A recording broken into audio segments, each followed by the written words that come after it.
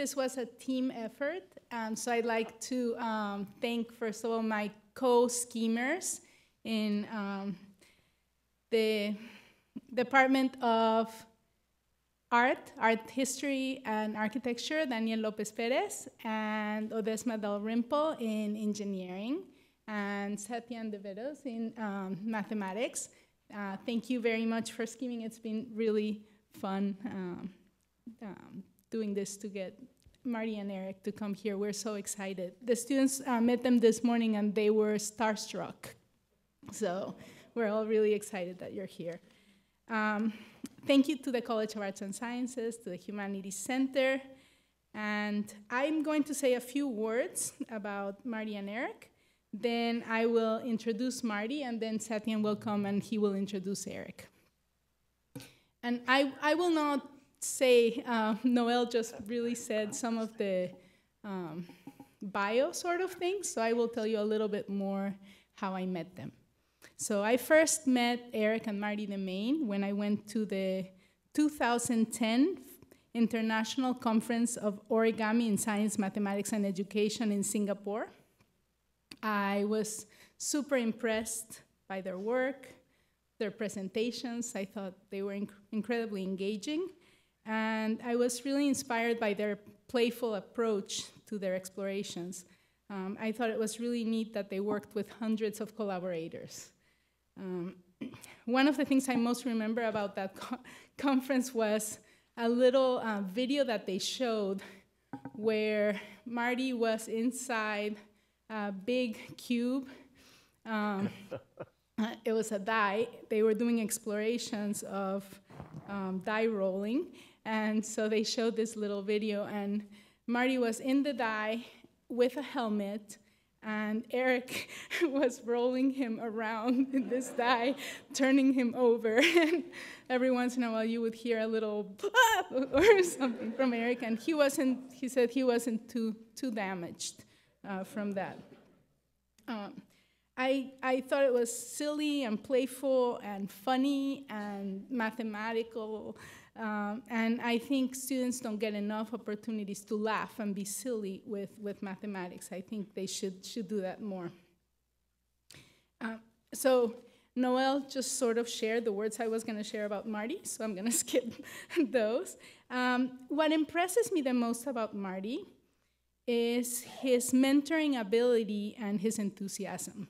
When I went to the conference in Singapore, I was with my 17-year-old son, and I was particularly touched by the bond and partnership that Erik and Marty had.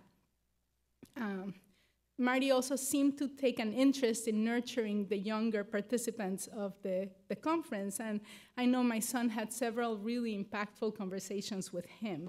And of course, anyone who is kind to your kid like rises immensely in a mom's eyes, right? So in 2014, I took a group of students from here to a conference in Japan.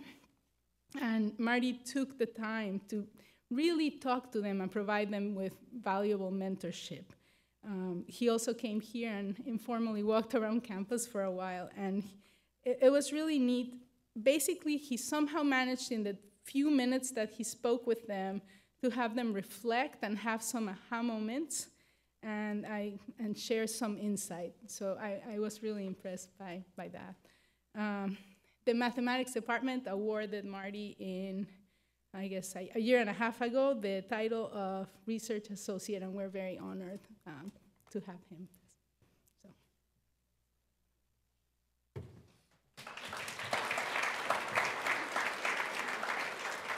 So one evidence of mentorship is whether the father can mentor his own son.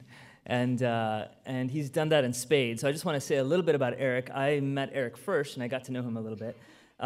Erik got his bachelor's at the age of 14. He was dragged around Canada. His dad just drove him around to different schools and found out that he just was soaking up things like a sponge.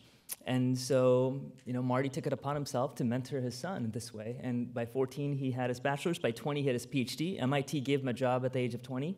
And the youngest professor there at that time, and I think ever. Just a few years later, in 2003, Erik won the MacArthur Genius Grant. You get a grant just for being awesome. That's great. He was awarded the Guggenheim Fellowship in 2013, the Pressburg Award, 2015, the Nerode Prize. I could just keep going. 2017, the Fellow of the ACM Association of Computing Machinery. Their works have appeared in the permanent collection of the MoMA, Museum of Modern Art, along with documentaries and PBS and numerous other things. But I'm a mathematician, so I'm going to get a little nerdy. So that's great in an overall thing, but just in technical things, some of the things you're going to see today is about origami and folding and glass blowing, some beautiful things about art. But there's an incredibly deep technical side to both of them. And some of the things that Erik particularly has worked on as a computer scientist and a mathematician are issues with complexity, how hard it is for a computer to compute something. A lot of things are related to what it means to even think and solve a problem. When is a computer a computer? These are really fundamental questions. Issues of approximation, how good is close enough? Issues about playing great games of Tetris and Mario Kart. These are all really important things. And just caring about puzzles. One thing I personally dream about is bringing back the Renaissance again as a liberal arts school. How do you bring the world where the walls between the sciences and the arts and the humanities go away? And I think the best example I see of them, the evidence I tell my students and when I give talks, is to look at both of them together as the example of bringing back Da Vinci again, what it means to look like that. If you want to taste more of what they're doing, during this entire week here at USD, we have 2 sites. We have some in Tijuana. We have some sites all over Linda Vista where students from elementary school, high school, architecture professionals, and the community is working on building and playing with paper and ideas motivated by the work of Erik and Marty. Personally, I wrote a paper with Erik, I think in 2003, a long time ago, on the foundations of origami design. It turns out that it is the least useful of all the papers Erik has ever written. But I'm in, baby. It's good. Without further ado, Marty and Erik Demaine, thank you so much.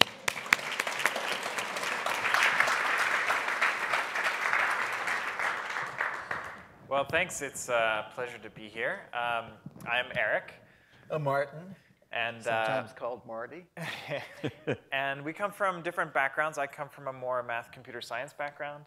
I come from a visual arts background. But we've known each other a long time. And I've been working with Erik longer than anyone else. It's true, even longer than Satyen. So we have taught each other a lot. We're now both artists and both scientists, and we like to play together on both sides, and especially we like to work in areas where we can simultaneously do art and mathematics and science. And today we'll be talking mostly about origami, which is a great setting for doing that because there's a lot of geometry, but also a lot of art and sculpture possibilities. One of our goals in working in these 2 mediums together, art and science, is to try and merge them. And eventually, we hope you won't be able to tell which is which, that they're both art and science together. So we're going to give you a lot of examples of that, but first we're going to start with a little background, how we got here. So our story starts with the Martin Demaine Glass Studio in northern New Brunswick, Canada. I was taller in those days. Yeah, looked a lot like I do now, but so he had the first glass studio in Canada, hence the father of Canadian glass. He was commissioned to make goblets for the Queen of England. I think you made this out of window glass you melted down. Right. In those days, we didn't have the technology to make glass ourselves, and so we started by melting down plate glass windows, broken windows, and later graduated to making your own glass formulas. Right. This is before everyone knew how to do this. So then I came along, and our first collaboration was when I was 5 years old here. I've changed a little bit. Marty looks still the same as he does today. And we made these wire take-apart puzzles and sold them to toy stores across Canada. The Erik and Dad Puzzle Company, and we split all the money 50-50. I still owe Erik a little bit. Waiting to collect. Then we traveled a lot, as Satyen mentioned, mostly east coast of the United States, some in Canada. I was born up there in Halifax. And this is an opportunity to try out homeschool, which worked out really well. And we would, instead of a sort of traditional schooling environment, we would learn from our neighbors and whoever was around us. And it started fostering a, a goal of collaboration, that we could learn from others and we could kind of teach them at the same time. And that's represented in our mathematics work, where we have over 400 co-authors. You can find Satyan right there. And it's a lot of fun to work with lots of different people. And this collaborative spirit is more common in mathematics. We're trying to bring it more and more into the art world as well. We've been at MIT the last 17 years. And the goal of this building, it shows that it's kind of a sense of play for us. This is where we're housed, and it's filled with, it's a playground, totally, and good students. So there's lots of toys, we call them, for building robots and serious things, but also for building art and sculpture. There's a glass blowing studio at MIT for art glass, all sorts of great things. So we're going to start with origami, and we'll get to some more glass work later on. We're also both glass blowers now. And this is a fun documentary, if you haven't seen it, called Between the Folds, about the art and science of origami. And art and science is all around this field. Origami is very old, possibly millennia old, but at least 3 or 4 centuries old. This is one of the first books showing the technology of the late 1700s, which is to fold 3 cranes out of 1 rectangle of paper with 2 slits cut in it. And that's kind of important, that origami originally allowed not squares, cuts, and glue. And this is kind of an example, and it was in the US where we changed the methodology to make it squares and no cuts. Thanks to the minimalism movement, now the model is 1 square, no cuts. So of course the things you can make are much simpler than this, as you might imagine. In fact, there was an origami design revolution in the, I guess, 80s to 90s, and continuing today, where every year we see more and more incredible, complicated, beautiful origami designs. This is kind of a year where it started to peak. Each one of these is made out of 1 square of paper. The top one was made over a period of a year, not totally continuous, but took a year to do all those little scales. And same with the bottom one. I don't know how long that one took, but they're examples of you can do anything. Here's a little design competition from a few years after that to fold a sailboat. Lots of different types. Maybe most technically challenging here is a sailboat with the sails closed. Again, 1 square paper, no cuts. This is folded from a piece of paper. It's green on one side, white on the other, so it has a color reversal. And this is a boat that's been cracked in half by a giant kraken, and the boat and the kraken are from 1 square paper. This is the crease pattern. The top 3 were all MIT students. And this is some more recent work, just crazy, beautiful, awesome things, all from 1 square paper, no cuts. How is this possible? Mathematics. Yay. And algorithms. So this is an example by Jason Koo, who is my PhD student, is now an instructor at MIT. But when he was a high school student, he designed this butterfly. And he didn't just sit down and start folding a piece of paper and hoping that it ended up to look like a butterfly. He thought about which parts of the paper should be used for which parts of the model. And there's a mathematical theory for how to do that, which all complex origami designers know, even if they're not thinking like a mathematician or they're not using computer software. They're using the geometry that's intrinsic to paper according to this theory called the tree method of origami design. And here's a sort of mathematical version of what it does. You, as input, you specify a stick figure for what you'd like to make. And you can specify how long these lengths are relative to each other. For the mathematicians, this is a metric tree. And then the goal is to fold something whose projection is that tree. So it has a flap for each segment down here, and the length of the flap should match the length of the segment. So if you give this to, there's free software that implements this called Tree Maker by Robert Lang.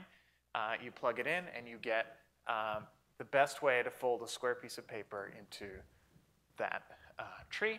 So if you were folding a lizard, you could then shape that into a lizard. Here's a more complicated example from Robert Lang's Origami Design Secrets book if you want to learn more about this. So maybe you want to design a scorpion.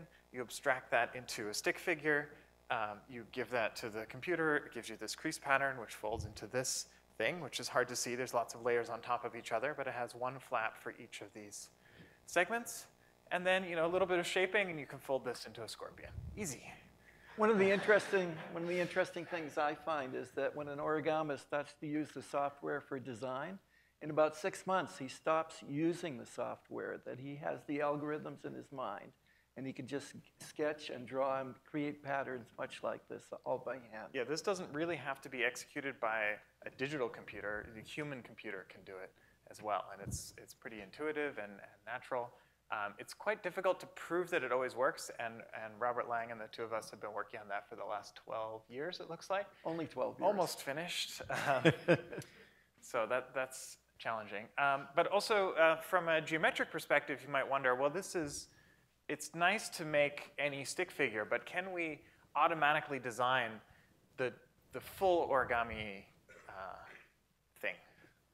And so we started working on this way back in the late 90s.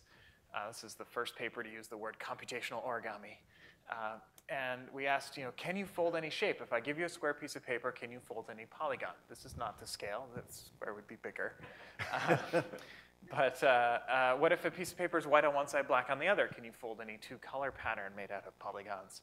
Or more generally in 3D, can I make any polyhedral surface? And we proved way back then that the answer is always yes. But large unfortunately, enough it takes a lot of paper, a big piece. So we might take a piece of paper the size of the moon and fold, a small horse. So it's at least possible, but the challenge remained how to find a practical way to fold any shape. We have now one practical way called Origamizer. This just was finished last year with Tomohiro Tachi in Tokyo. And this is an algorithm and computer software, again, where you give an arbitrary 3D model. You convert it into a crease pattern. You fold the solid lines one way, the dashed lines the other. I didn't draw the square, but you would fold this from a square of paper. And about 10 hours later, you get your folded bunny, exactly what you want. And this works not just for paper, but any material that can hold a crease. This is Tomohiro folding a laser-cut sheet of steel with some extra holes cut out because steel is a lot thicker than paper. You can maybe recognize our building at MIT. This also took about 10 hours. But in the end, we get a steel bunny. So this is an exciting alternative way to manufacture things. Instead of shipping a 3D object, we can ship a flat thing and then just have an origamist fold it into the thing it's supposed to be. In 10 hours. This would be great for employment of origamists, I guess. We'll talk more about getting the sheet to fold itself into the 3D thing later. But it's a cool way, especially for making thin, lightweight structures. If you want a hollow object, origami is probably a good way to make it. The other point of that one is that it was done with rigid material. It didn't have to be flexible paper to do it. Yeah, so the steel is exciting because it can be a lot more structural. Tomohiro, actually, his background is in architecture, and he's excited about making building scale objects. And he does build those things. This is Tomohiro again. There's another documentary recently in Nova called The Origami Revolution, and it coincided exactly with the release of Origamizer, the final paper. So that was a lot of fun, and you can watch that if you want to learn more. But we'll tell you about other different origami design things. This one comes from another art project where a friend of ours had a new result about to come out in Nature about how the DNA folds within the cell. So this was designed to go on the cover, but we did not get the cover. But we got an incredible result that turned into many things, and this is the complete. So this is an example of folding a space-filling curve. This is the Hilbert curve for the mathematicians, kind of out of a square of paper that happened to be printed with human chromosome on it. And we figured out this crease pattern, and it was supposed to represent how the genome folds within the cell of some space-filling curve. But we realized after folding this that we could generalize it and really fold any maze, any orthogonal graph. So taking, we reduce it 1 to 3 when we fold, which is actually pretty consistent. And what's nice about these foldings is you can join any number of them together without increasing the complexity. But as they get big, gets complicated. Yeah, if you wanted to fold this maze, for example, this would be the crease pattern. Don't try this at home. It's a pretty big one. You can make it smaller. You can type in your favorite message, USD here, and fold that out of this crease pattern. It's kind of a puzzle here, like what does this spell? It's not so obvious unless But it doesn't take too long to start recognizing different shapes because they're all kind of modular. I used it to advertise my class at MIT. Everything is a number, so 6 here means electrical engineering, computer science, and 849 is the folding class. And this shows the kind of computational origami design process. You start with your conceptual design of what you want to make. You use an algorithm to automatically design how to fold it. And then you still have to manually fold it at this point, in this case with a couple of students. This, I think, was about 2 days to fold. It's pretty complicated. But it gives you the idea of sort of end-to-end computational origami design.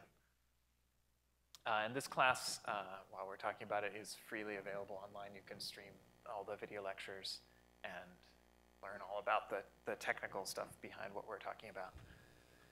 This is one of my favorites. It's a traditional art thing of combining yes and no. So we took the folding, that crease pattern's up there, and there's some secret letters that you don't see right away that when it's folded together, it brings together the shadow of no. So it's a yes-no art piece. This one you can fold. Right, this is a reasonable one. This one I hope you will never fold. But same idea, you've got the little gray regions that don't look like much up top, the crease pattern that fold into the 3D structure of science with the shadow of art hiding in the background. And this one is on display at the gallery here, this as a print. And this is one example of a whole series of mathematical and puzzle fonts that we design. We've been designing a lot of them recently and over the last decade or so. One of the goals of these is to kind of expose people to research that we're working on. And also for us, when we start doing a font, it represents a problem that we're studying, we haven't solved, and it helps to do this back and forth to kind of develop intuition. So each of these fonts invites the reader, the literal reader, to engage with some mathematical concept. Just even in some cases, just to read the text that we've written down, it's like a puzzle to figure it out, and you have to engage with the mathematics to do so. But in designing that font, we get to engage with the mathematics also and learn our problems better. And we'll be showing a bunch of these, not all of them though, so if you want to check out more, you can go to our website. Another way we like to express mathematics to the general public is through puzzles. So we also have a lot of folding puzzles available online, and each of these is based around a mathematical theorem or open problem. Let's see, this is about Map folding. Map folding, which we've made some progress on, but it's still open. This is based on a kind of pattern folding puzzle, which is more or less solved. This is based on a polyhedron folding puzzle, which is kind of like Origamizer. This is based on a problem called turning inside out, which is still open. Still wide open. So there's a lot of fun here. And this is also, talking about puzzles is an excuse to mention a series of 2,600 puzzles that we just released last week. And it's based around this font design. These are called sliding coin puzzles, and you can play them online at this website, coinsliding.erikdemaine.org. You can pick up any coin and move it to a position that's adjacent to at least 2 others. That's the rules. Your goal is to transform any letter into any other. And so there's 1,300 of these puzzles within each font. These are the current records. You'll notice a lot of them are still infinity. So you can set your record just by solving one of these puzzles marked infinity. There's a lot of them, so it's taking a while to solve all the puzzles. And this is kind of fun because we can prove that these puzzles are solvable even though we haven't solved them all yet. That's the power of mathematics. But let's go on to magic. So this is a fun problem. There's a long history, as we'll talk about. You start with a rectangle of paper, and you fold it flat however you like.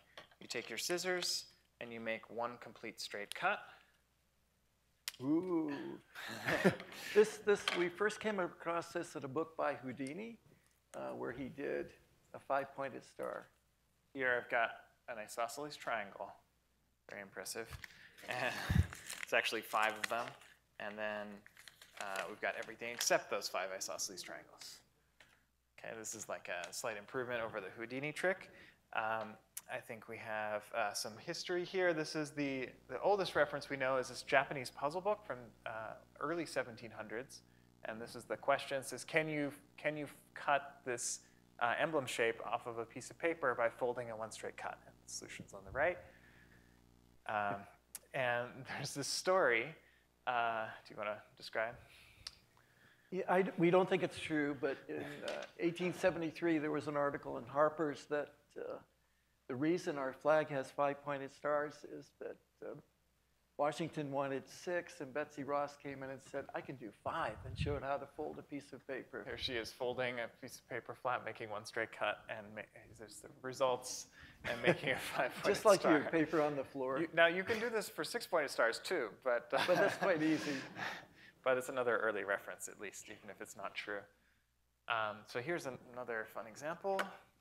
So I've got this rectangle of paper. I folded it along that crease pattern. Maybe you can tell what it's going to make.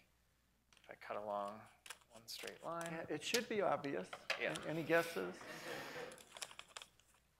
this case, we get swan. Here's what that looks like. And let's do some more.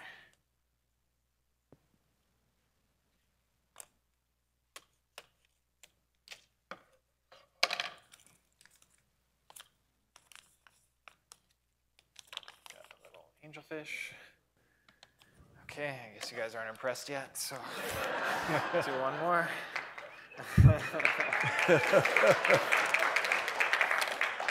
No, please. We first learned about this Butterfly. problem from an article by Martin Gardner. Wow. Go ahead. We first learned about this problem by reading an article by Martin Gardner where he talks about this.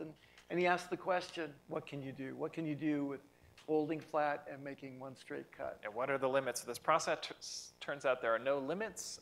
You can make any planar graph, any collection of cuts you want simultaneously by folding in one straight cut. What Erik doesn't mention is I worked on this problem for almost 10 years until he got old enough to help me solve it. That's why he had me. Of course, there's a font for that.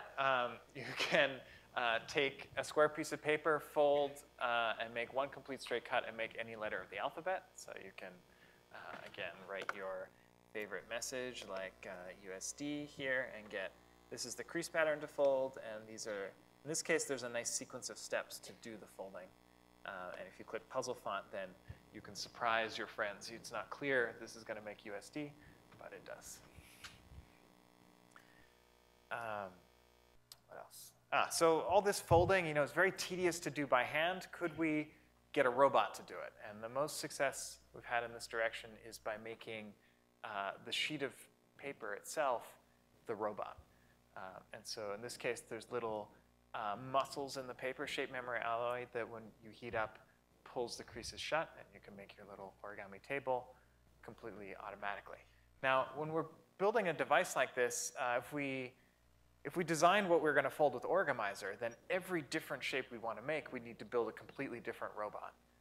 So the idea here is to fold this grid pattern, which is in some sense universal. It's one crease pattern to rule them all. If you have an n by n grid with alternating diagonals, this is called box pleating in origami, then by turning on some of those creases and not others, you can fold any structure made out of roughly n cubes. So if you have some 3D shape you want to build, you approximate it with little cubes in the same way that we pixelize images. We voxelize 3D volumes. And then this robot, if you had a big enough n by n sheet, could fold into that surface. In some sense, this is a little bit inefficient because we have n squared area here. We get only n cubes in the worst case. In the worst case, this is optimal. But we have a new method, which we haven't built as a robot yet, but just published it last year, that's very efficient. If you want to make a surface with of cubes, this surface area is 2n. Sorry.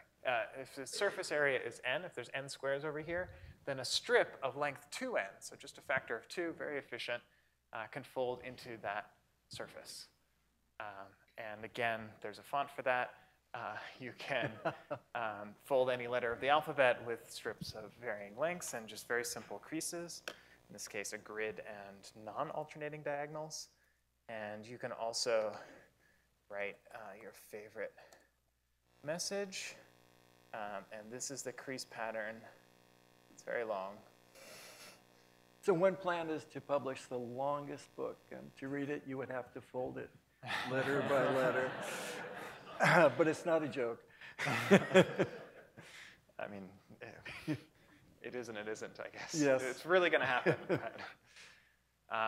So back to robots. These are some examples of real robots that we've built in collaboration with MIT and Harvard. I guess, probably most exciting robot-wise is the top right one. So this started as a flat sheet, flat laminate, and we put in 2 batteries and 2 motors, and it's folding itself. It's doing a sequence of folding instructions that make an origami robot. And about 3 minutes later, it becomes a fully functional robot with no human intervention, so completely self-folding. So now it's standing up. It's going to do a couple more locking folds, and then, or 4 minutes later, sorry. Count. And now it can walk away. So pretty cool. And that's on the order of $10 or $20 of material, so very simple, cheap robotic engineering. Here's again what it looks like flat. So it's just laser cut, sort of automatically assembled, and then got your robot. So that's a fun, folding offers a new style of robot and a new style of making robots that's potentially very exciting. But one of the challenges in making these physical devices is all of our mathematical results assume 0 thickness material, which is hard to buy, but high quality origami paper is very close to 0 thickness, so it's a pretty good approximation. When you're working with metal and plastics and laminates, it's less good. And one of the first people to study the effects of paper thickness is Brittany Gallivan. She was a high school student, and she took on the challenge of you can only fold a piece of paper 8 times. If you're folding in half. Folding it in half. And she had a bit of a problem because the paper that she ended up using was 3/4 of a mile long.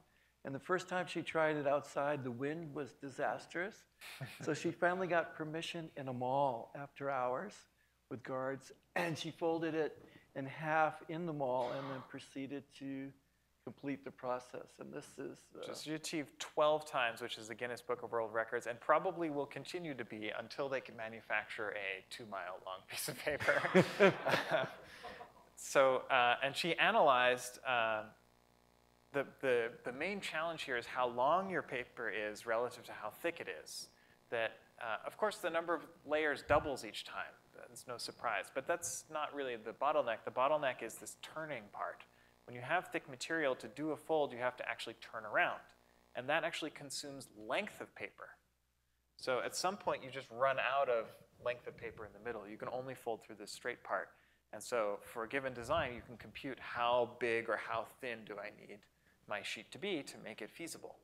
And so this was a simple folding, just folding in half in 1 dimension. But we could generalize this to take a more complicated design. This is a bird-based model. Here's a crane. And if we now imagine that being made out of thick plates instead of thin material, if you double the creases and cut little holes out at the corners, then you can simulate this kind of effect and be able to manufacture really thick versions. Even though you design with 0 thickness in mind, you can algorithmically convert that into something that works for larger thickness material. Next topic is pleat folding. This is something we've explored a lot from both from art to math to art to math to art to math to art to math to art to math to art to math. And we're going to show you a few of these results we've been working on in the last 20 years.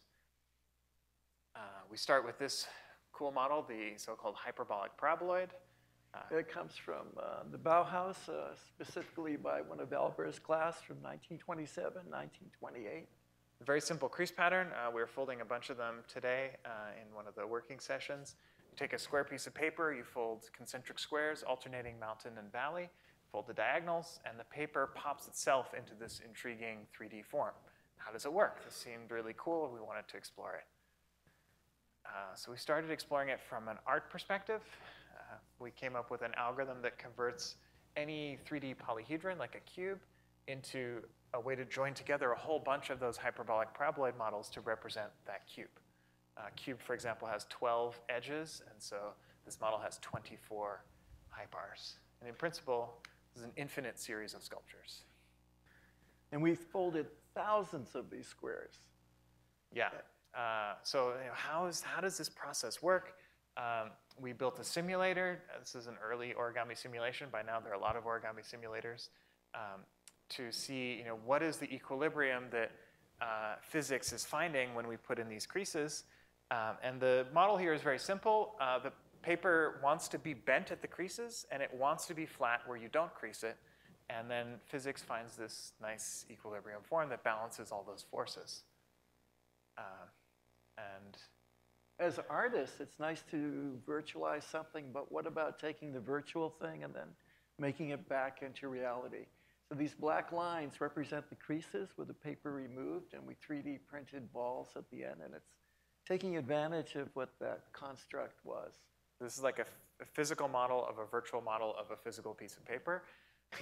But it's also like, I would call this a physical proof, like mathematical proof that we have built a computer model of this thing. Like, we understand the geometry because we could only 3D print these spheres if we really knew exactly what the geometry was, because the bars here are aluminum rods, so they're rigid. So as Marty said, at this point we've folded thousands of this model, but it turns out it doesn't even exist mathematically. It's not possible to fold anything three-dimensional with that crease pattern. So what does that mean? That proof took almost 9 years to complete.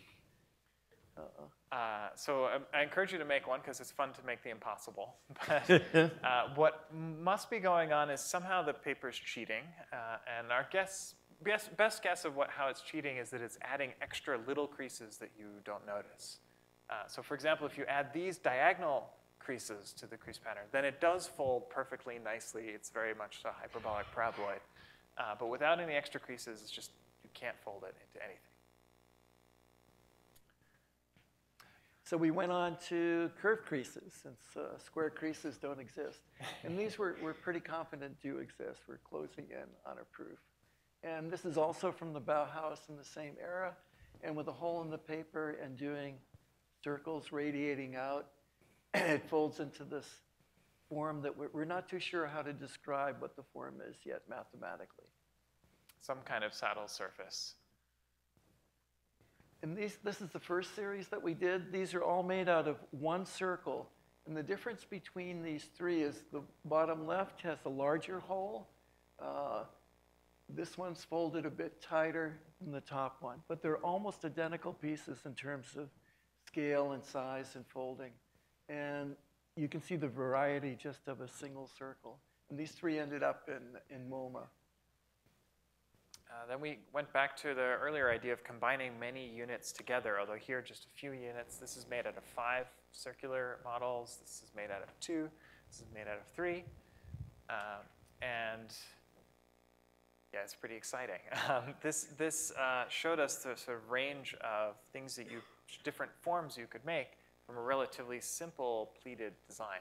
And this is very exciting from deployable structures. Maybe you want to build a space station that looks like this, then it would be relatively easy to program sheets to fold along these creases, because the crease pattern is very simple. The same way you saw the self-folding robots, you could make self-folding this pretty easily. So we wanted to see what forms can you make in this way. This is what it looks like to put them together live, although this is in movie time. In real time, this takes a long time to find a happy, balanced arrangement. But if you're lucky, you get a nice 3D structure, all self-supporting. And you can make fairly large sculptures in this vein by combining more pieces. Folding makes it very stiff and strong. We're able now, without any scaffolding or added material, to build these forms human size. And that's one of the next projects we're working on. This is probably the largest thing we've built, and this is what Marty's office looks like. You should come visit. And we're looking at all sorts of ways to combine these forms. This is the two of us taking duct tubing, which is also a pleated structure. It's concentric circles, in fact. And then we take our paper folded models, and they perfectly join two tubes together. This is 2 times real time, but there is kind of a trick involved here. The point of this is to show that we collaborate really well, even when we're not talking. Kind of mind reading, everything's perfect. Did anyone see how we did that so well? Maybe play the beginning, it's the most obvious. So it took too long to build, so that we did a video of taking it apart and then running it backwards. The tube just knows where to go. This is the final model, so it's got quite a bit bigger. And it's a lot of fun to play with. Here's some experiments in Photoshop, playing with photographs of these models and really highlighting the different shadows you get to accentuate the pleating. This is a totally different way to look at curved crease sculpture, which is in X-ray video, which you don't usually see. Erik is a qualified X-ray technician now. So we took actually 3-inch curved crease model, and it's on a turntable rotating. You're looking at the X-ray image through that. And you see these cool zigzags. Even though all the creases are curved, you can see the pleating as like a straight line. What's exciting about this is that we have, in the scan, we can get any XY frame and tell where all the paper is, and we can now build out of other materials by using this process. Right, this is a fancy way to do 3D scanning with complicated geometries. Okay, time for some glass blowing. So this is Marty blowing glass blindfolds. Don't try this at home. So working in these 2 different mediums, we would like to combine them if possible, because we love both of them. And in this video, I recognize that paper's all done by touch. And glass blowing, you can't touch. But if I made myself blind, I would have to rely on touch to become more sensitive to the material. And here it is being shaped by some wet paper, which is kind of another way to adjust it. And there is a spotter in case they do something bad. But surprisingly, this is one of the few times Marty did not burn himself. That's actually true, because glass blowers don't mind little burns. But I don't know if you noticed, there's little cement blocks on the floor that I would wedge my feet into. I'd kind of inch up and find the spot. So we made a bunch of these glass heads, call them, and then here's what it looks like to put concentric circular creases into it. Right. We've been getting that question a lot. So this is how it's done. Of course, in real life, this could take hours, but in movie time, it's instantaneous. And as soon as you put the creases in, it pops into this 3D form. If you fold it really tightly, you can put it through a very small hole in the bottom. And once it gets in there, it kind of opens up naturally to restore equilibrium. That way you can get a kind of ship in a bottle. And we've been playing with this idea a lot over the years and making more complicated, intricate glass forms and then more complicated, intricate paper forms to put inside. And there is one in the exhibit here. So 2. There's 2 glass forms. Right, 2.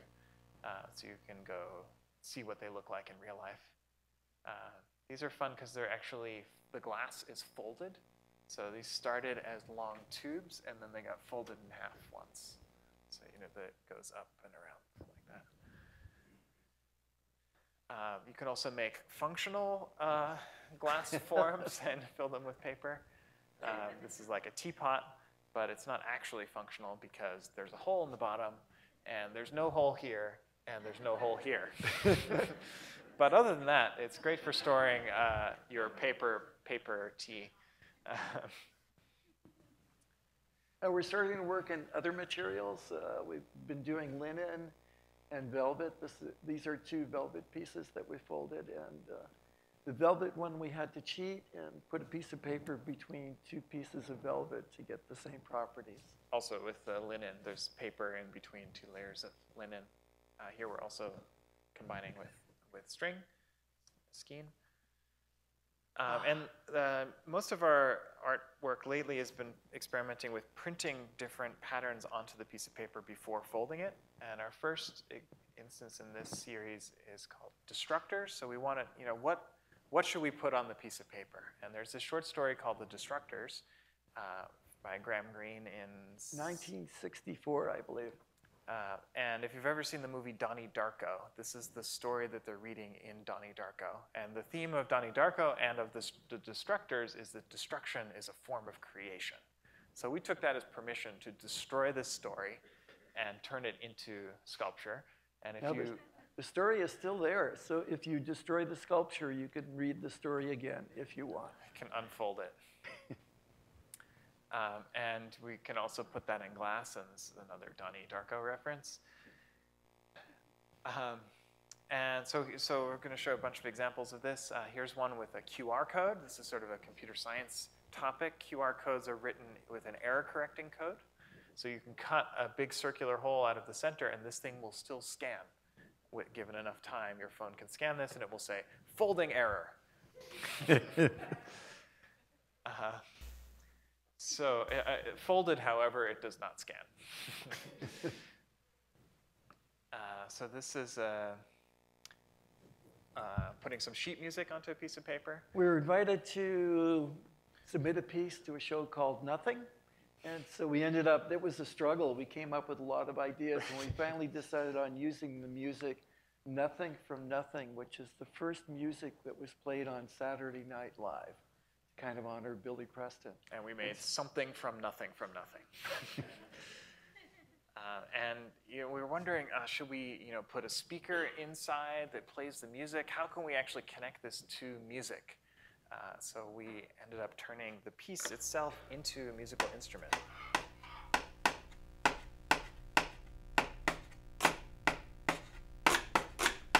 So it's a percussion instrument, but you can play it in many ways, like a washboard, or you can just hit it really hard. The strikers here are actually made from the same paper.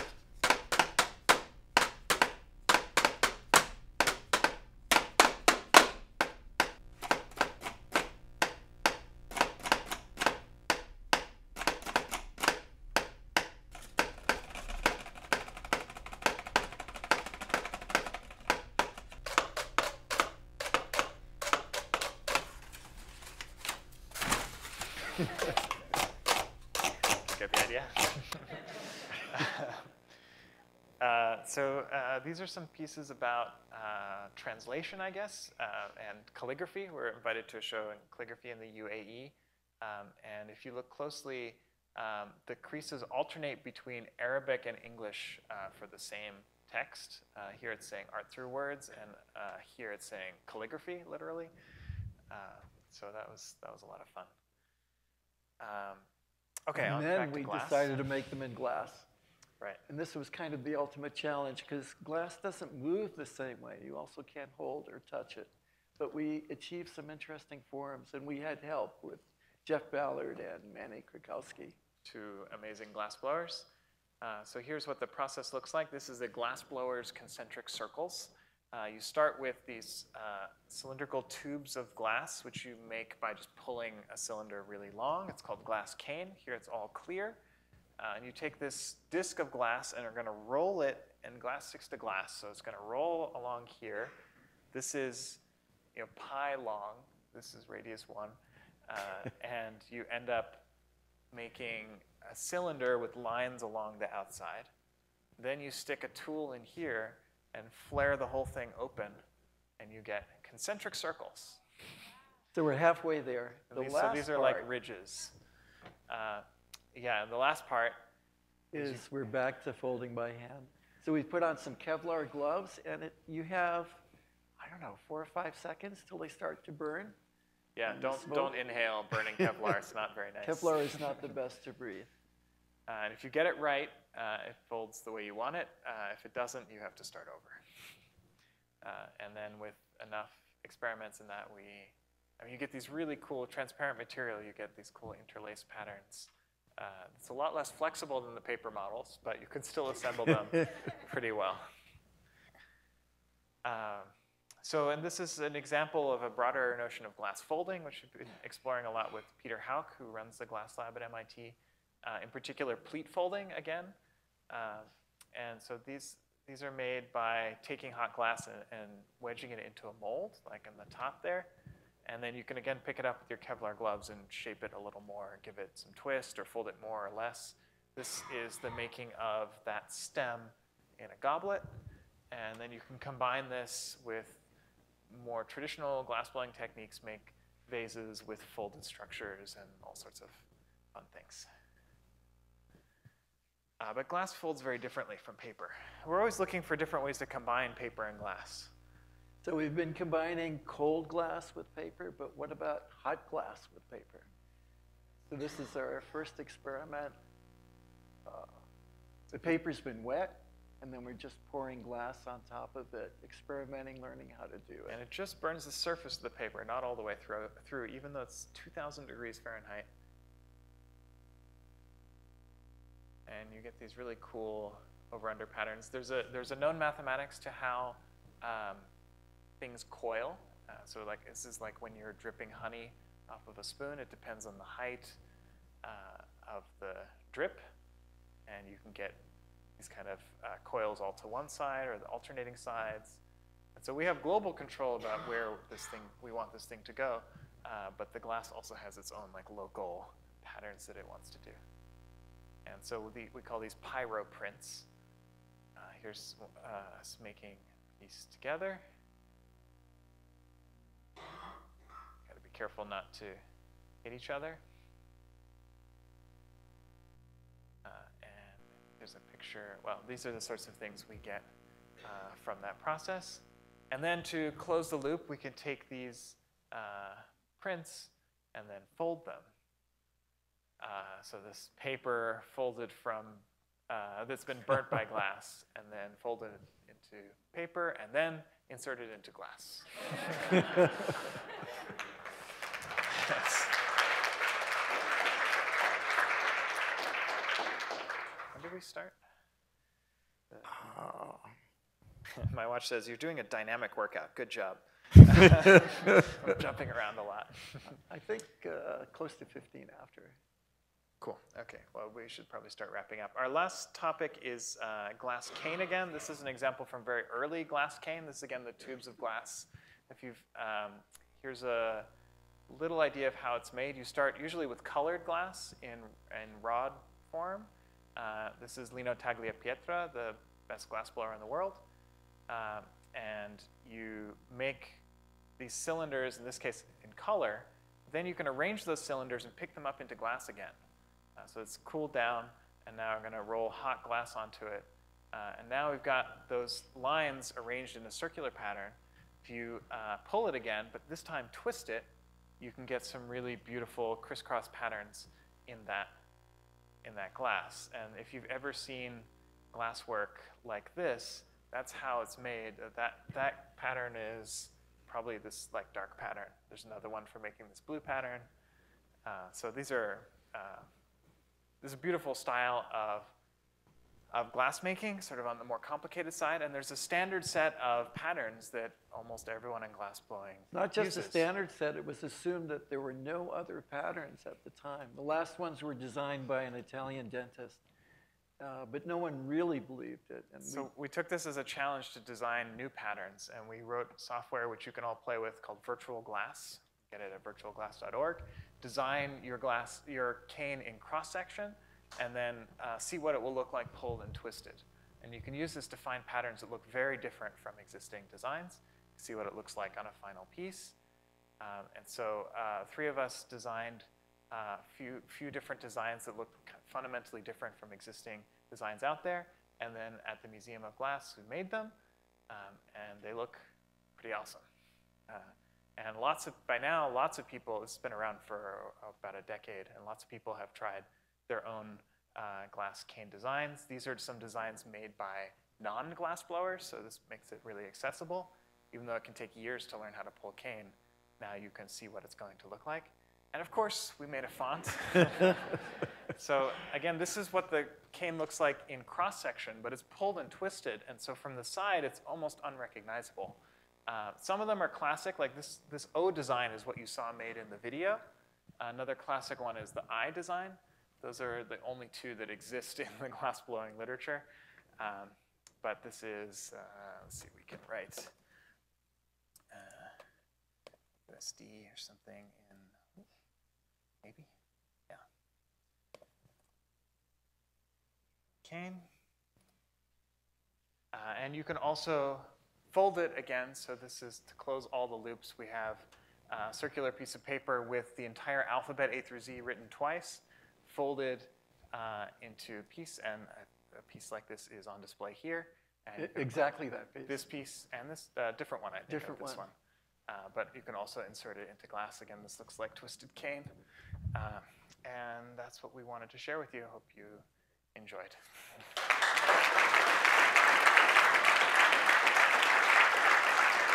Thank you. You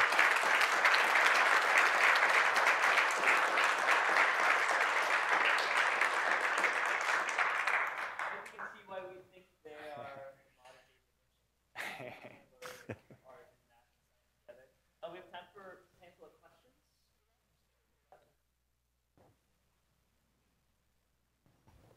Yeah. Is there any possibility of making this create livable space? Livable space by folding, sure, yeah. There's a lot of interest in building sort of mechanical and architectural scale structures that, yeah, you can imagine in your suitcase having your house and you unfold it when you go to the beach or something and you have your nice pavilion, that sort of thing. There are a bunch of examples of that, although there's still a lot to explore. Yeah.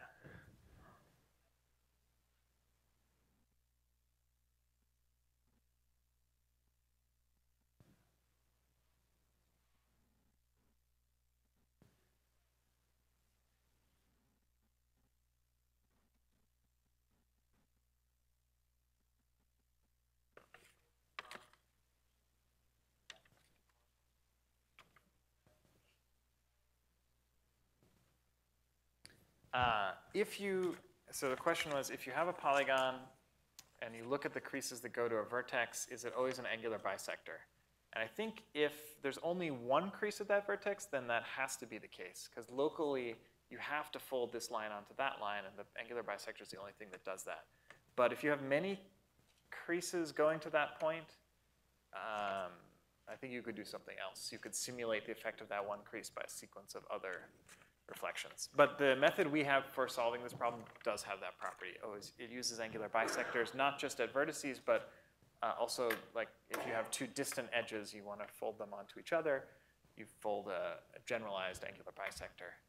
And in some sense, we just combine a lot of those to make it work. Although details are a little complicated, that's the heart of the idea. Very good. Yeah. Yeah.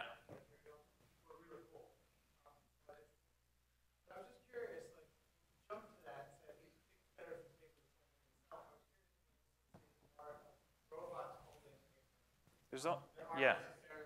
So what about externally folding paper robotically? There's only one robot that I know by Devin Balcom for doing this at CMU, and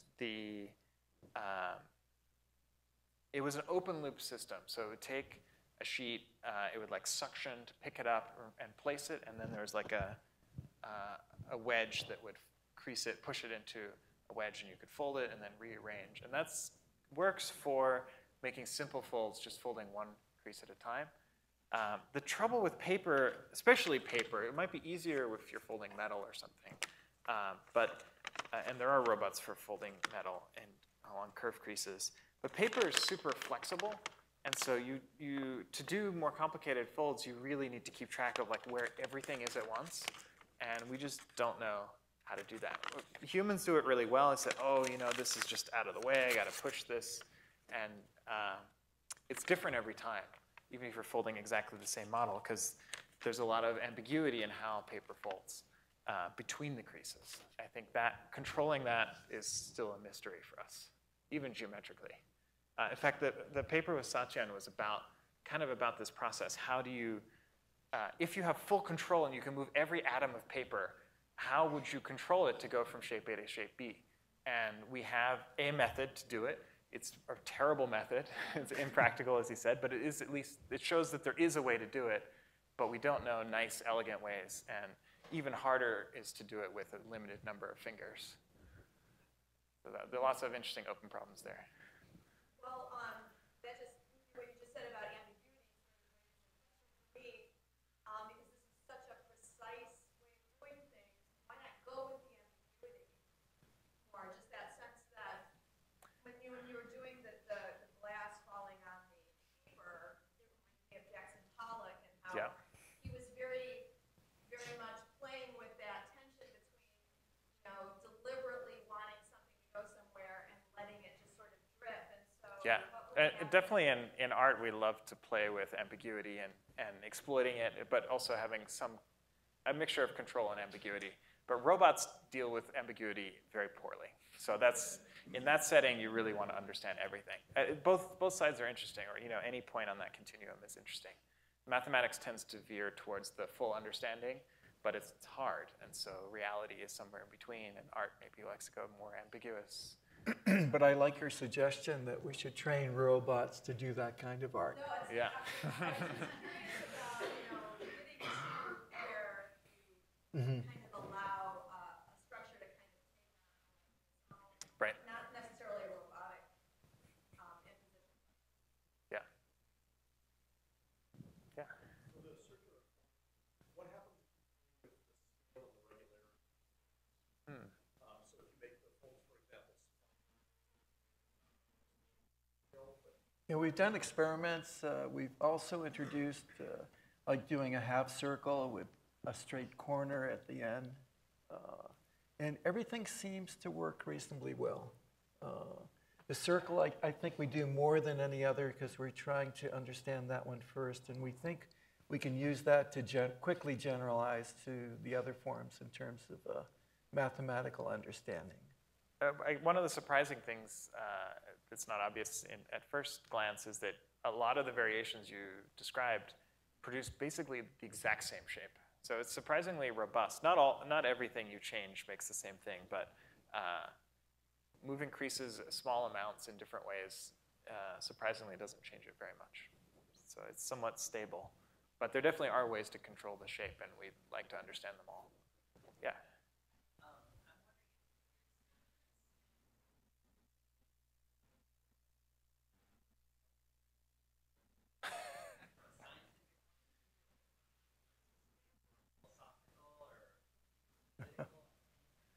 Well, you know, they say the best way to predict the future is to make it. And so, I mean, I think the big message here is we're trying to fuse together art and science, that instead of having different people work on different fields, the Renaissance vision is to work on many different fields at once. There are a lot of good reasons to do that. One is that you have these traditional disciplines been around for a long time, and people don't usually look in the cracks in between. And there's a lot of exciting new research that should be done between any two fields, I would claim. And so if you know one, you should learn another and look at those interdisciplinary things. This is why people are excited about interdisciplinary work. But also just practically for us, it's a lot more fun to work on something and not get stuck all the time. If we were just doing mathematics, a lot of these problems are super hard, and we would just hit a wall, and we'd have to switch to a different problem or just bang our head against that wall. But now we have all these other ways to express the interesting things we're exploring. If we can't do math, we can make a puzzle that shows why this problem's so hard, or we can build sculpture and through that sculpture get intuition about how to solve the mathematics, or we can make a font, and vice versa. We have ideas for sculptures we want to build, and it leads to new math problems. So, does this thing even exist? How could we compute it? And then now we're into a math problem of how to how to represent that sculpture so we can, from art we get new math, and from math we get new art. And that back and forth, I think, makes us a lot more productive, even if we were just working in one field. So the hope is that the future will have many people like us that do that. So please follow your own passions and combine different things together. And collaboration is a great way to do that. Then you get all the tools that we each have. In the back.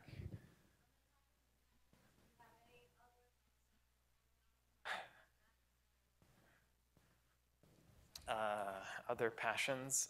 We've both done improv comedy. Yes, we've performed on stage. We're also interested in film and video.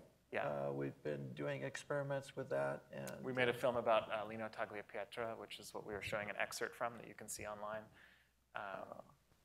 We like magic. Anything that's fun is our guideline. But of course, different people have different things that are fun. Yeah, so I don't think we're fixed at all. Tomorrow I might be interested, or we might be interested in something totally unexpected. We also play with puzzles, as you kind of briefly heard, and I play video games a lot. But we also study puzzles and video games mathematically. On Saturday, there's an MAA meeting here. Where's here?